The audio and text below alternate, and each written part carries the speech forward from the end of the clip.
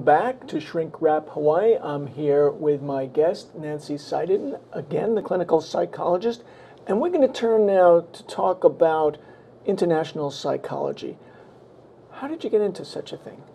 Well, it's something that I've always been very interested in people throughout the world and different cultures. There's a division within the American Psychological Association, Division 52, that is on international psychology. And we're actually celebrating our 20th year anniversary this year. But I joined that division, and within that division, I really found fascinating people that were really interested in taking psychology way beyond just how we look at it here in the United States and looking at what other psychologists are doing in different parts of the world and really exchanging information and collaborating and doing scholarly work together. And in that division, I actually talked about my frustration that psychology was really not involved in human trafficking at all. And that division gave me the support to go ahead and start a task force on human trafficking. And we did. I established that in the late 2000s.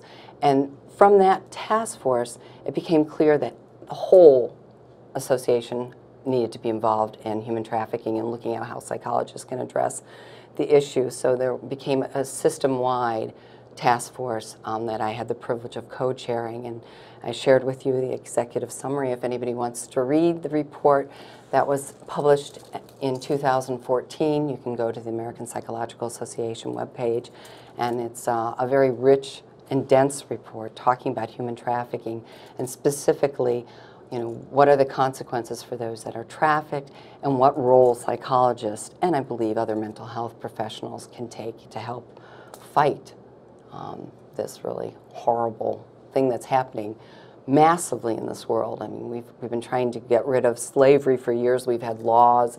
The UN had a declaration in 1948. We know that there are more people living as slaves now than any other time in our life. Including before the Civil War? Yes, definitely. That's horrendous. Mm-hmm. That's really astounding. Yeah. Well, we don't have hard facts because it's really hard to get hard facts. Right, because nobody's going to say, oh, I'm a slave. Yeah, right. Exactly. But estimates are up to 31,000 people are trafficked, 31 million people trafficked a year. In the world? In the world. Wow. And here in the United States, we know that there's not one state or one territory that has not had trafficking cases identified. So it's, you know, it's prevalent throughout the United States. It's prevalent throughout the world. So you mentioned how, you know, you thought it was important for psychologists internationally to be involved. Why is that so important? I mean, what can psychologists do? Well, psychologists can really do multiple different things. I mean, from education, just raising awareness, to going into elementary schools and junior highs and teaching kids what to be aware of. I mean, in the United States, one of the recruitment ways is what's called grooming, and quite literally, it's somebody that identifies a vulnerable girl or boy and starts attending to that. Somebody that maybe doesn't have good self-esteem and telling them, oh, how beautiful you are, how wonderful. And they literally, you know, entice them in by the things that they're not getting in other parts of their life, or the vulnerable parts, and then ultimately get them most oftenly in the sex trade.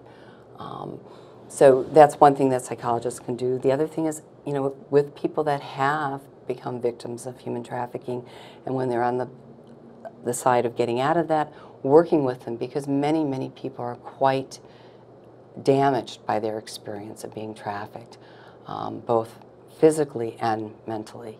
Yeah, I would imagine, just like with any kind of abuse, one of the problems is the people begin to blame themselves, to have guilt and think, oh, I must have done something.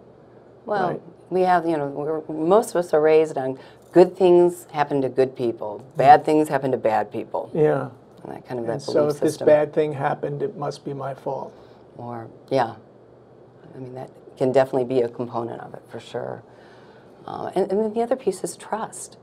You know, you've trusted somebody, and the major way people are trafficked are what's called false fronts, where they're given the opportunity, if you take this job, I can get you to the United States and you can be and work in a restaurant and make money. And they do that. They come in with this idea that they're going to have this job, and all of a sudden they get where they're supposed to go, and it's no longer the job that they thought they agreed to. Again, they'll be exploited, whether it's sexually or labor-wise. So, you know, here's somebody you trusted, or you trusted a parent and they sold you to be trafficked. So yeah, people must have a hard time believing it, even that a parent would sell their kid to the sex trade. But it happens. It happens. I think there's some people that do it very knowingly because they have their own problems, whether they be drug addicted and this is a way they can support their drug habit, or they're from a very impoverished family and they, again, the false front. Well, we have an opportunity for your daughter. She'll be able to send money home, and they willingly do it with the great hope of the good life for their daughter, and that their life might be a little bit better if they have monies coming in. But it doesn't happen. So what has the APA, the American Psychological Association, been doing to support your efforts? Well, I think, first of all, supporting the task force and creating a document that can be used by policymakers. That's another thing, that we are a resource for many other venues. And as well as there's resolutions that have just recently been passed of working with people that have been victimized, and psychologists have that guide to assist them. So you mean in a political arena, the APA can reach out and try to sponsor legislation? Do we do that? No, but we can surely offer information. So that politicians could. Right, so it can really affect policy in an effective way. Are there places in the world that have been better than others in doing that? Absolutely. The U.S. does a report called Trafficking in Persons Report every year, and they literally grade countries in their efforts of combating human trafficking. And that's done annually, and you know, your Tier 1 country is a better country, Tier 3 is not, you know, they're not doing stuff. So yeah, there's definitely countries that are identified are doing a better job fighting trafficking and committed to trying to eradicate something that's very difficult to do since it's so lucrative and so underground. Right, so it's similar, I guess, to some of the drug trade, because it's lucrative and there's a supply and a demand. Absolutely, yeah. In fact, human trafficking is just under drugs as far as what's trafficked. And in terms of money? In terms of money. Wow. Yeah. And there's a study that was done out of Chicago, 25 pimps that had trafficked women in the sex trade. They were all talking about they used to be in the drug trade, but it was much safer to be doing human trafficking. You won't get shot. You won't get shot, less likely to get arrested. Wow. And it's a challenge. Well, thank you, Nancy. Our time is just about up, and I really appreciate you coming on the show today. Well, I appreciate the opportunity. Thank you. Thank you so much. Thanks. Okay. Tune in next time for Shrink Wrap Hawaii. Bye-bye.